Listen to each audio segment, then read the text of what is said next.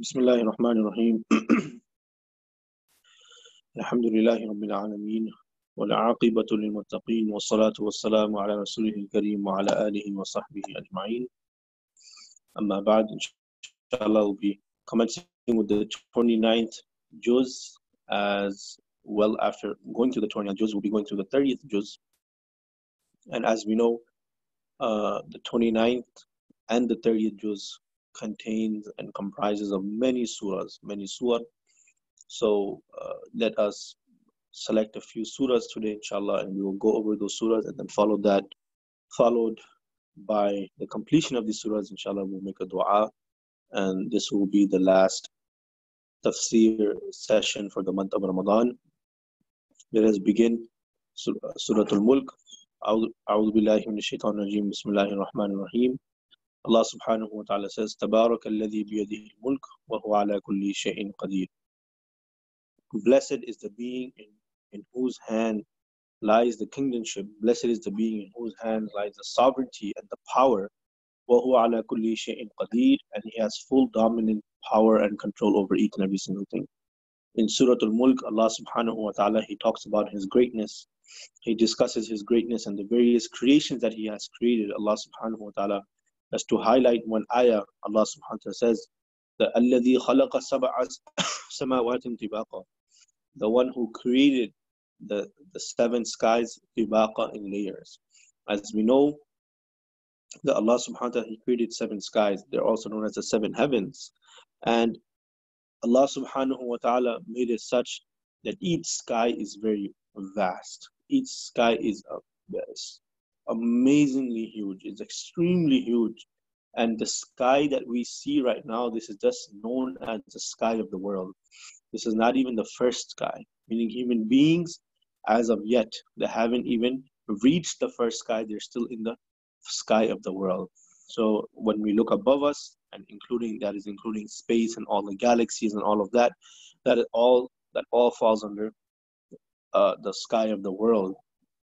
And the Prophet ﷺ, during the night journey, he actually went through all of the skies, and Allah subhanahu wa ta'ala sent Jibreel, and Jibreel, he had the buraq, a very special type of animal. The Prophet ﷺ said it was between a mule and a donkey. He sat on that animal, and then he went from the first sky to the second to the third, and so on and so forth. So Allah subhanahu wa ta'ala says He's the one who created the seven skies, layer upon layer. Hal tara min futur, do you see any type of gap? Do you see any type of hole? Do you see any type of deficiency within those layers? And then the surah continues and talks about Allah subhanahu wa ta'ala's greatness, talks about the people who believed in Allah subhanahu wa ta'ala, what will happen, the people who disbelieved in Allah subhanahu wa ta'ala, what will be their condition. And Allah subhanahu wa ta'ala ends off the surah once again with His greatness, and He says, قُلْ أَرَأَيْتُمْ مَنْ أَصْبَحَ مَاءَكُمْ غَوْرًا فَمَنْ يَأْتِكُمْ بِمَاءٍ مَعِينٍ, that say, who is the one, if your water turned dry, غَوْرًا فَمَنْ يَأْتِكُمْ بِمَاءٍ مَعِينٍ, then who can bring you water which is flowing again? The next surah after this, Surah Al-Qalam. In this surah, Allah subhanahu wa ta'ala, He is consoling the Prophet sallallahu alaihi wasallam. He is defending the Prophet sallallahu alaihi wasallam, saying that, O Prophet of Allah, you are not a majnoon, rather innaka la'ala khuluqin azim, you have the highest moral character. And that was the beautiful aspect and the amazing feature of the Prophet sallallahu alaihi wasallam, that some companions, they asked Aisha radiallahu ta'ala anha, the wife of the Prophet sallallahu alaihi wasallam, that, oh Aisha, what was the distinguishing feature and characteristic of the Prophet sallallahu alaihi wasallam? Aisha radiallahu anha, she said, don't you read the Quran? Innaka la'ala khuluqin azim, that the Prophet sallallahu alaihi wasallam, he had the sublime and the most amazing and the best character. And then in this surah, there's also a very famous incident. It is about the incident of the farmer, the one who used to feed the poor people, where Allah subhanahu wa ta'ala, He talks about this incident, and He says, Inna balawnahum kama balawna ashab al-jannah, that the people of the gardens, referring to the incident of a person who used to have a field, a field of crops and vegetation and fruits, and it would be his habit that whenever it's the time to harvest and whenever the fruits and the different vegetables are ready, this person, he would call all the poor people first, all the people who are needy, all the people who are, less fortunate, and he would give them the different fruits and the different vegetation, the different crops. But when this person, he passed away, this good habit of his also stopped, meaning his children did not take this habit seriously, and they always had a this thing against their father. And why is our father feeding the poor people? We can just make more money. Let's just keep it for ourselves. So it so happened that after the father passed away, a time came where the sons now, they are responsible for the harvesting. They were responsible to harvest the crops and to collect the crops and the different fruits and the different vegetables. So they went at night, early at night, saying that, what, maybe the poor people will come and take our food, because our father had this good habit of, when it was a new harvest, all the poor people would come. So they say, let's go early at nighttime so no one sees us, and we'll go to our field. We'll go to our place where the crops are, where the vegetables are, where the vegetation is, where the greenery is. We'll go there and we'll quickly harvest and we'll bring everything back. Allah subhanahu wa ta'ala says that when they went there, فَطَافَ عَلَيْهَا طَائِفٌ مِّن رَبِّكَ وَهُمْ نَائِمُونَ, that when they went to that field, Allah subhanahu wa ta'ala says that He sent a punishment of His, maybe a hurricane, maybe some type of storm, and a punishment of Allah subhanahu wa ta'ala came and it destroyed that field. And when they went there, Allah subhanahu wa ta'ala says they passed by their field and they couldn't even realize that, this was their field, that it was totally devastated and totally destroyed. And Allah subhanahu wa ta'ala says that then the sons later realized that, we made a mistake, and that we shall never do this again, and we shall rather share our crops. And this is also, highly encouraged and emphasized, that always feeding the poor people, always putting the people who are needy before us.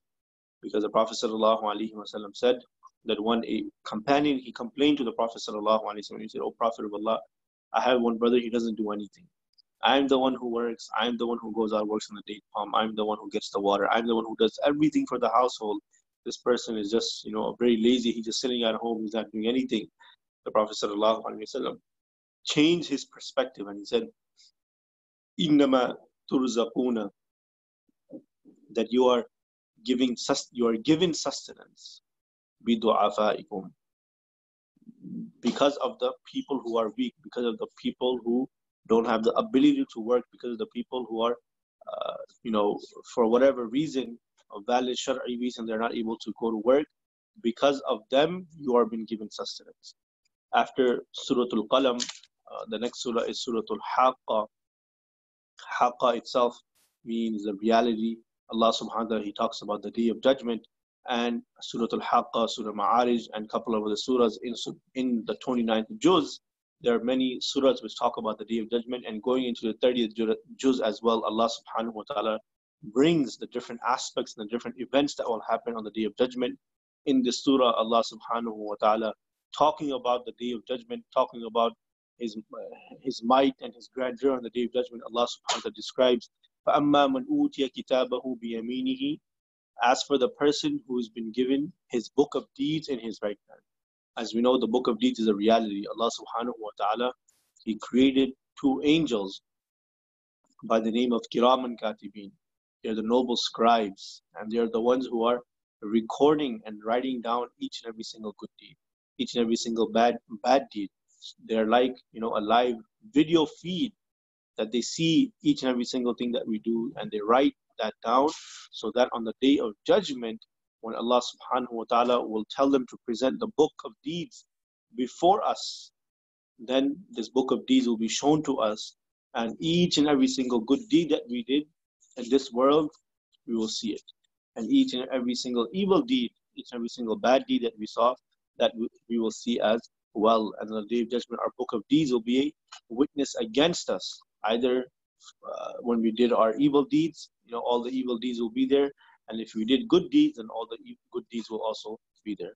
So Allah subhanahu wa ta'ala describing the condition of the people on the Day of Judgment and describing the condition of those who were given their book of deeds in the right hand. Allah subhanahu wa ta'ala says, فَأَمَّا مَنْ أُوتِ كِتَابَهُ بِيَمِينِهِ فَيَقُولُ هَاؤُمُ اقْرَءُوا كِتَابِيَهْ, describing the happiness and the joy that a person will experience when his book of deeds will be given to him. He will say, هَاؤُمُ اقْرَءُوا كِتَابِيَهْ, come here, come close, and read my book. Just like today, when a person he gets a very good grade on his exams, whether it's in the SAT, whether it's some type of admittance into a certain type of institution or institute, he gets very happy when he gets scores back. And not only when he gets his scores back, when he gets high scores, it's a sense of achievement. It's something to be proud over because you work so hard for it.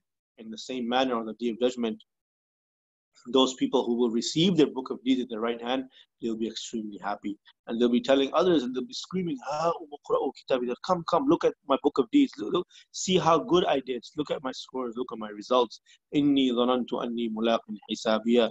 And they will say that definitely we believed that we were going to meet Allah subhanahu wa ta'ala. And then Allah subhanahu wa ta'ala describes their condition, that once they receive the book of deeds in their right hand, and after that there only will be goodness.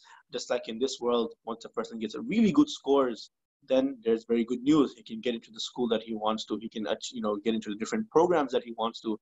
And the real and the main program all of us need admittance in is paradise. And when a person has his book of deeds in his right hand, it's a very good sign that he will enter paradise. That's what Allah subhanahu wa ta'ala says, فَهُوَ فِي عِيشَةٍ رَاضِيَةٍ. And now he will be in blessings. And he'll be living such a life of peace and pleasantness. Allah says, فِي جَنَّةٍ عَالِيَةٍ, in high gardens, in amazing gardens. قُطُوفُهَا دَانِيَةٍ, those branches of those gardens, they will be lowered. كُلُوا وَاشْرَبُوا هَنِيئًا بِمَا أَسْلَفْتُمْ فِي الْأَيَّامِ الْخَالِيَةِ. And the announcement will be made that now eat and drink hani'a, willingly, pleasantly, and freely. You're completely free. You can do whatsoever you want. Bima aslaftum, because of what you have done in the past. Fil ayyam al-khaliyah, in the past days. And then Allah subhanahu wa ta'ala describes the condition of those who got the book of deeds in their left hand. And may Allah subhanahu wa ta'ala protect each and every single one of us. May Allah subhanahu wa ta'ala make us amongst those people. May Allah subhanahu wa ta'ala make us amongst those who receive the book of deeds in the right hand. They will say, وَأَمَّا مَنْ أُوتَ كِتَابَهُ بِشِمَالِهِ, as for the person who receives his book of deeds in his left hand, which is a bad sign. فَيَقُولُ يَا لَيْتَنِي لَمْ أُوتَ كِتَابِيَهْ. He'll be so depressed. He'll be in such a sad state, in a state of sorrow, in a state of grief, in a state of worry. He will say, Ya laytani, woe to me, curse be upon me, what have I done to myself? Today a person, if he invests his money into some type of investment, he loses his money, he gets so sad. If a person, he invests some money in a business, or he buys a house, some type of property, that he goes to that house and he sees that it's completely in shambles and destroyed, he feels like he wasted his money. And he feels so unsuccessful. He feels like he made a worse choice. And he gets so angry, he gets so sad. The real sadness and the real anger and the real depression, the real worry, grief will be on the Day of Judgment, when a person will receive his book of deeds in his left hand. And he will say, Lam uta kitabiyah, I wish I was never given my book of deeds in the left hand. Curse be upon me, may I be destroyed. What did I do? That I destroyed myself. I invested every single thing in this world, every single thing following my desires, every single thing against the commandments of Allah subhanahu wa ta'ala. And now today Allah subhanahu wa ta'ala will say that, here's the book of deeds. You did not live up to my commandments. You did not fulfill your responsibilities. And this person will be in a state of depression and sadness. And then he will say, وَلَمْ أَدْرِ مَا حِسَابِيَا يَا لَيْتَهَا كَانَتِ الْقَاضِيَةَ مَا أَغْنَى عَنِّي مَالِيَهْ. He will scream and he will let others cry. One is a person who physically screams, and one is a person who is screaming from the heart. The scream of the heart is far more intense, far more severe, and far more painful. And this person, he will say, مَا أَغْنَى عَنِّي مَالِيَهْ. All that wealth that I had, all that wealth that I amassed, all those properties that I had, all those businesses that I had, and so much effort I put into this world, where did all that money go? Did that wealth, those properties, those businesses, everything I worked for, where is it today? It did not even help me one bit. it did not even help me one bit or at all. Halaka anni sultaniya, in my kingdom that I built in this dunya, all of that may be destroyed. Khuduhu faghullu, and Allah subhanahu wa ta'ala will order the angels of hellfire that you grab this person and you chain him up, you cover him in chains. Thumma al-jahima sallu, and drag him and throw him into the hellfire.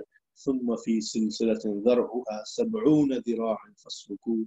Allah subhanahu wa ta'ala describing the painful torture and the punishment this person will go through. May Allah subhanahu wa ta'ala protect each and every single one of us. After this is Surah Al-Ma'arij. Once again, Allah subhanahu wa ta'ala, He talks about the day of judgment. And one unique aspect of this surah, Allah subhanahu wa ta'ala says, وَلَا يَسْأَلُ حَمِيمٌ حَمِيمًا, that when the mountains will crumble and the mountains will crush and they'll turn into cotton and they'll be like dust and they'll be floating. And Allah subhanahu wa ta'ala says, on that day, when the day of judgment happens, وَلَا يَسْأَلُ حَمِيمٌ حَمِيمًا. Hamim is a guardian. Hamim is a friend, a close friend, a protector, someone who you listen to, someone who you worry about. Allah subhanahu wa ta'ala says, in this dunya, you used to worry about your other Hamim. But on the day of judgment, even a Hamim will not worry about other Hamim. Meaning one close friend will not worry whatsoever at all about the next person who was his close friend. يُبَصَّرُونَهُمْ يَوَدُّ الْمُجْرِمُ لَوْ يَفْتَدِي مِنْ عَذَابِ يَوْمَئِذٍ بِبَنِيهِ. Allah subhanahu wa ta'ala says, on the day of judgment, the mujrim, the criminal, the one who broke Allah subhanahu wa ta'ala's commandments, the one who disobeyed Allah subhanahu wa ta'ala, the one who lived a life of sin, the one who lived a life of disobedience, the one who lived a life of following his desires and negating and rejecting and disobeying Allah subhanahu wa ta'ala. He is the mujrim, and the greatest mujrim and the greatest jurm and the sin and the crime that could ever be done on the face of this earth is to reject the oneness of Allah subhanahu wa ta'ala. Allah subhanahu wa ta'ala says, on that day, the mujrim, the criminal, he will say, لَوْ يَفْتَدِي مِنْ عَذَابِ يَوْمَئِذٍ بِبَنِيهِ. If he can give everything in ransom, he can give his family in ransom, he can give the children in ransom, he can give all of his wealth, all of his properties, everything, just so he can be saved from the punishment of the day of judgment, just so he can be saved from the punishment of the hellfire. وَصَاحِبَتِهِ وَأَخِيهِ وَفَصِيلَتِهِ الَّتِي تُؤْوِي وَمَنْ فِي الْأَرْضِ جَمِيعًا ثُمَّ يُنْجِيهِ كَلَّا إِنَّهَا لَظَىٰ. Allah subhanahu wa ta'ala will say, never.